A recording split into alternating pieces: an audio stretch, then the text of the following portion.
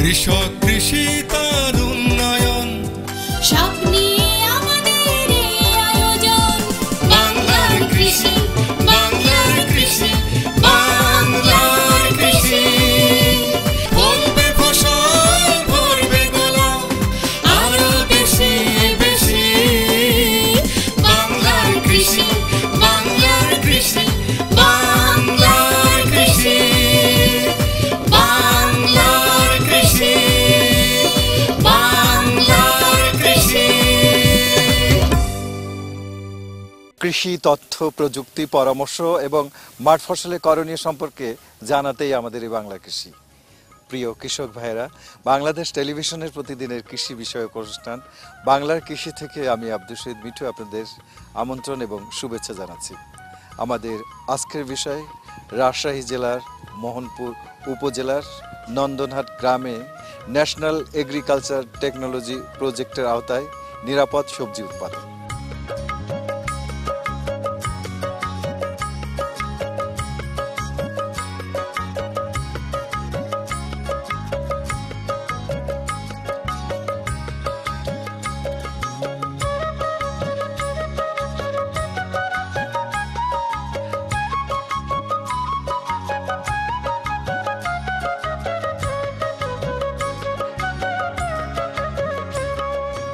আমাদের দেশে কৃষক ভাইয়েরা এখন বাণিজ্যিক কৃষির দিকে অগ্রসর হচ্ছে, কারণ আমরা এখন খোরপোশের কৃষি চাই না, বাণিজ্যিক কৃষি চাই এবং সেই জন্যই উচ্চ মূল্যের যে সমস্ত ফল ফসল এবং শাকসবজি আছে সেগুলো আমাদের কৃষক ভাইয়েরা আবাদ করছেন।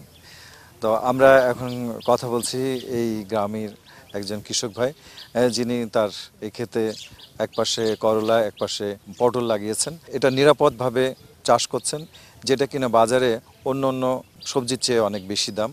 উনি কিভাবে এই নিরাপদ ফসল উৎপাদন করছেন সে বিষয়ে কথা বলবো। আপনি এই যে নিরাপদ সবজি উৎপাদন করছেন, আমরা দেখতে পাচ্ছি আপনাদের এখানে সেক্স ফেরোমন ফাঁদ এবং অন্য অন্য যে বালাই দমন, যেটা হলো জৈবিক বালাই দমনের ব্যবস্থা করেছেন। তো এই যে টেকনোলজি, এগুলো আপনি কিভাবে শিখলেন? মোহনপুর কৃষি উপজেলা মাধ্যমে আমরা এগুলো শিখছি, বিভিন্ন রকমের ট্রেনিং করাইছে আমাদের। ট্রেনিংয়ের মাধ্যমে আমরা শিখছি আপনার পটলের বা ওই করলার ফল ছিদ্রকারী পোকা থাকে, পোকাটা ফলটা নষ্ট করে দেয়। সেই ক্ষেত্রে আমরা ওই ফল যাতে নষ্ট না করতে পারে সেই জন্য আমরা এখন ফেরামন ট্যাপ বা ফেরামন ফাঁদ ব্যবহার করতেছি। এটা ব্যবহার করে মোটামুটি ফল পাওয়া যায়, বিষমুক্ত ফসল উৎপাদন করতে পারতেছি বা মানুষকে খাওয়াইতে পারতেছি। আমরা তো দেখতে পাচ্ছি আপনার পাশাপাশি দুইটা ক্ষেত, একটা পটলের এবং একটা করলার। করলা ক্ষেত বা এইটা লাগানোর জন্য যে পদ্ধতিটা যদি কি বলেন একটু, কিভাবে আপনি লাগিয়েছেন? প্রথমে আমি চাষ দিয়ে জমিটা তৈরি করছি, করার পরে আপনার বেড করে নিছি, বেড করে নেওয়ার পরে আপনার মাদা তৈরি করছি, মাদা তৈরির পরে বীজগুলো ওখানে লাগাইছি। বীজটা কি শোধন করে নিয়েছিলেন? জি, বীজ শোধন করি আমরা। বীজ শোধন করি আপনার প্রোভেক্স নামক বীজ শোধনকারী একটা ইয়ে পাওয়া যায়, ওটাতে আমরা বীজ শোধন করি, করার পরে রোপণ করি জমিতে। 2 থেকে 3 দিনের মধ্যেই গাছ বের হয়ে যায়। তারপরে গাছটা আস্তে আস্তে বাড়তে থাকে, তখন আমরা যে বাঁশের কঞ্চি অথবা খোঁচা দিয়ে মাচানের উপরে উঠাই দিই। উঠানোর পরে এভাবে আস্তে আস্তে আর কি বাহানটা গোটায় ভরে গেছে আর কি। পটলের চাষাবাদ পদ্ধতিতে যদি একটু বলেন। পটলের তো আপনার বীজ হয় না, এটা হয় আপনার গাছ থেকে বা লতা থেকে এটার গাছ বের করতে হয়। তো আমরা সাধারণত লতাটাই লাগাই, লাগানোর পরে আপনার এটা গাছ বের হতে অনেক সময় লাগে, কারণ এটা শীতকালে লাগানো পড়ে। তারপরে পটলের সময়টা অনেক বেশি নেয় আর কি। পটল আপনার লাগানো থেকে ধরতে প্রায় 4 মাস সময় লেগে যায়। কোন মাসে আপনি লাগিয়েছেন? অক্টোবর মাসের দিকে। কতদিন পরে আপনি পটল পেয়েছেন? যদি একটু ভালো যত্ন করা যায় বা সেচ টেচ ঠিক মতো দেওয়া যায় তো একটু আগাম মাসে, হয়তো বা 1 মাস আগাম মাসে। আর যদি একটু যত্ন কম হয় তাহলে আরো 1 মাস পিছায় যায়। সার মাটি কি দেওয়া লাগে? এটাতে আপনার লাগানোর সময় কিছুই দেওয়া লাগে না, যেহেতু আপনার লাগানোর সময় লত লাগানো হয়। ওই সার মাটি দিলে আপনার ওটা পচে যেতে পারে বীজটা। এটা আপনার যখন গাছ বের হয়ে যায় বা গাছ যখন সার খাওয়ার মতো ক্ষমতা হয় গাছের, তখন সারটার দিয়ে আপনার আবার এটাকে বেড বেঁধে দিতে হয়। যেহেতু করলার গাছটা বিচি থেকে বের হয়, যখন গাছ বের হয় তখন তো ও খাবার খেতে পারে না, তখন গাছটা যখন একটু বাহানে ওঠার মতো মানে জাংলায় ওঠার মতো হয় তখন সেটাকে সার দিতে হয়। ট্রাইকো কম্পোস্ট ব্যবহার করতেছি। ট্রাইকো কম্পোস্টটা এটা তৈরি করছেন আপনারা নিজে? জি, আমরা নিজেরা তৈরি করতেছি।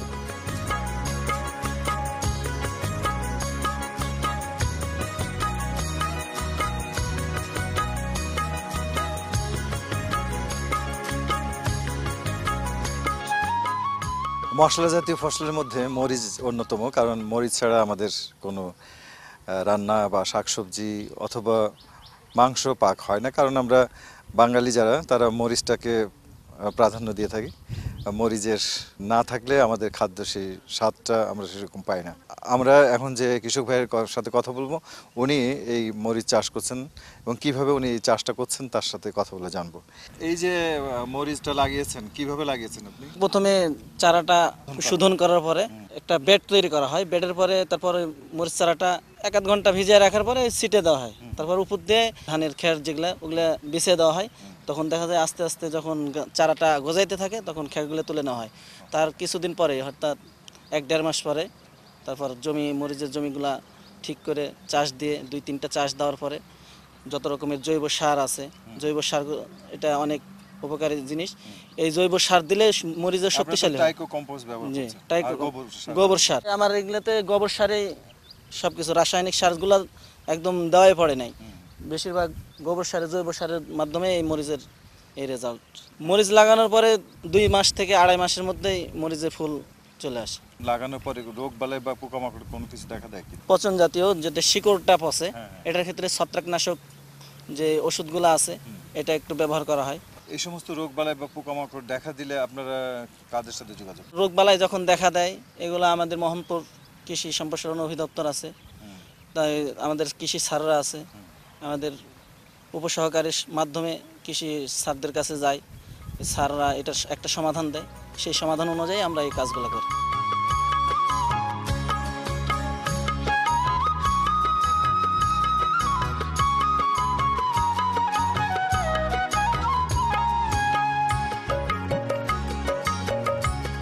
আমাদের এখানে পটল ও করলায় জৈব প্রযুক্তি ব্যবহার করা হয়েছে। এখানে রাসায়নিক সারটা, এই সারটার ব্যবহার খুবই কম, পরিবর্তে জৈব সারের ব্যবহার বেশি। আমাদের এখানে ট্রাইকো কম্পোস্ট ব্যবহার করা হয়েছে পোকামাকড় দমনের জন্য। বিশেষ করে ওই যে কুমড়া জাতীয় সবজির যে মাছি পোকাটা, এই মাছি পোকা দমনের জন্য সেক্স ফেরোমন ফাঁদ ব্যবহার করা হইতেছে। ছত্রাক, তারপরে ভাইরাস, এগুলো দমনের জন্য ট্রাইকো কম্পোস্টের ব্যবহার হইতেছে। বা ট্রাইকো কম্পোস্টের শুধু ব্যবহার না, লিচেরটাও আমরা এখানে স্প্রে করাই। লিচেট স্প্রে করলে কি হয়? লিচেরটা স্প্রে করলে আপনার এই যে ছত্রাক, তারপরে ভাইরাস ব্যাকটেরিয়া জাতীয় যে রোগগুলো আছে এগুলা দমন হয়।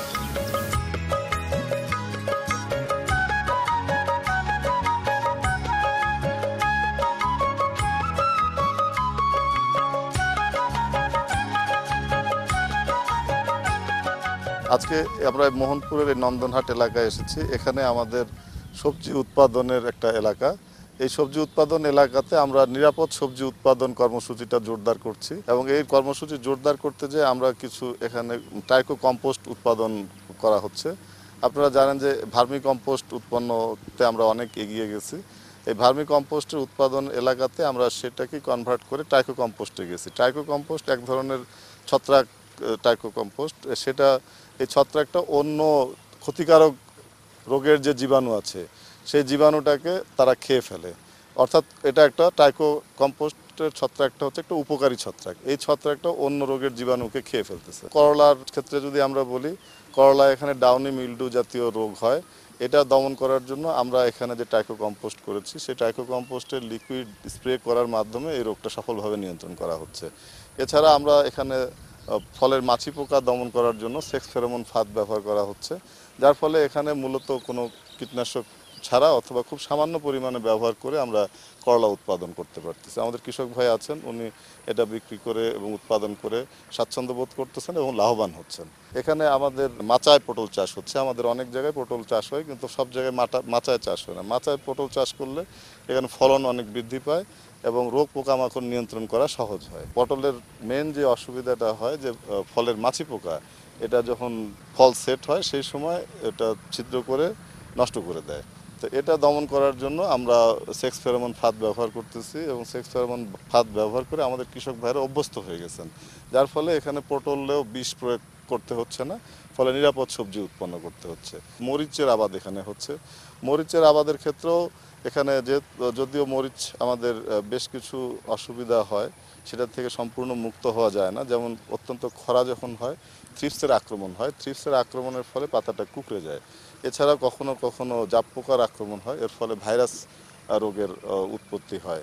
এছাড়াও মাকড়ের আক্রমণ হয়, মাকড়ের আক্রমণ ফলেও পাতা কুঁকড়ে যায়। বিভিন্ন সময় আমরা এটা পরামর্শ দিয়ে মাকড়নাশক যেগুলো আছে অ্যাবামেকটিন জাতীয় কীটনাশক ব্যবহার করা হয়। এছাড়াও আমাদের টাইকোকম্পোস্ট ব্যবহার করে যেগুলো পচন রোগ, গোড়া পচা রোগ এবং এখানে অ্যানথ্রাকনোজ মরিচের রোগ যেটা মেন সমস্যা, এটা দমন করতে সক্ষম হচ্ছেন।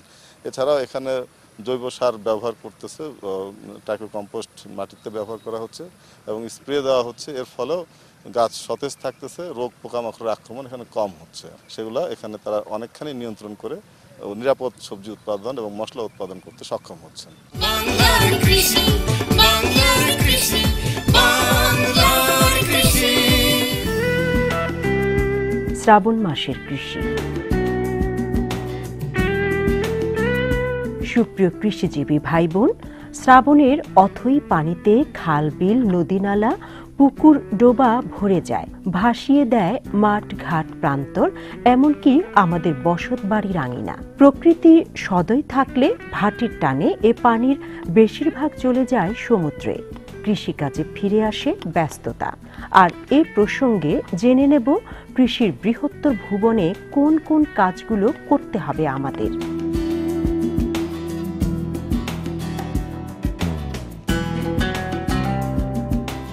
আউশ ধান। এ সময় আউশ ধান পাকে। রৌদ্রোজ্জ্বল দিনে পাকা আউশ ধান কেটে মাড়াই ঝাড়াই করে শুকিয়ে বায়ুরোধী পাত্রে সংরক্ষণ করতে হবে। বীজ ধান হিসেবে সংরক্ষণ করতে হলে লাকসই প্রযুক্তিগুলো ব্যবহার করলে ভবিষ্যতে ভালো ফল পাওয়া যাবে।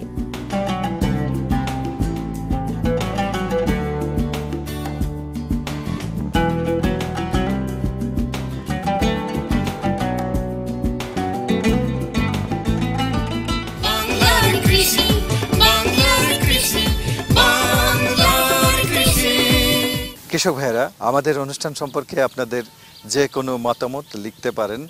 লিখবার ঠিকানা প্রযোজক বাংলার কৃষি, কক্ষ নম্বর 222, বাংলাদেশ টেলিভিশন, টেলিভিশন ভবন, রামপুরা, ঢাকা 1219। আমাদের ইমেল নাম্বার banglarkrishi1314@gmail.com। আমাদের ফেসবুক আইডি বাংলার কৃষি। আপনারা ইচ্ছে করলে আমাদের অনুষ্ঠানটি ইউটিউবে দেখতে পারেন। নিরাপদ সবজি এখন আমাদের সময়ের দাবি। এই সুলেমান আলী ভাইয়ের মতো আমরা যারা কৃষিকাজ করি এবং বিভিন্ন সবজি আবাদ করে থাকি, তারা এরকম প্রযুক্তি ব্যবহারের মাধ্যমে আমরা নিরাপদ সবজি উৎপাদন করব, এটাই প্রত্যাশা। কৃষক ভাইয়েরা, আজ এই পর্যন্তই। আপনারা সবাই ভালো থাকুন, সুস্থ থাকুন, এই কামনায় শেষ করছি আজকের বাংলার কৃষি। আল্লাহ হাফেজ। কৃষক, কৃষি তার উন্নয়ন, সব নিয়ে আমাদের এই আয়োজন। বাংলার কৃষি, বাংলার কৃষি, বাংলার কৃষি। ফলবে ফসল, ভরবে গোলাম, আরো বেশি বেশি। বাংলার কৃষি।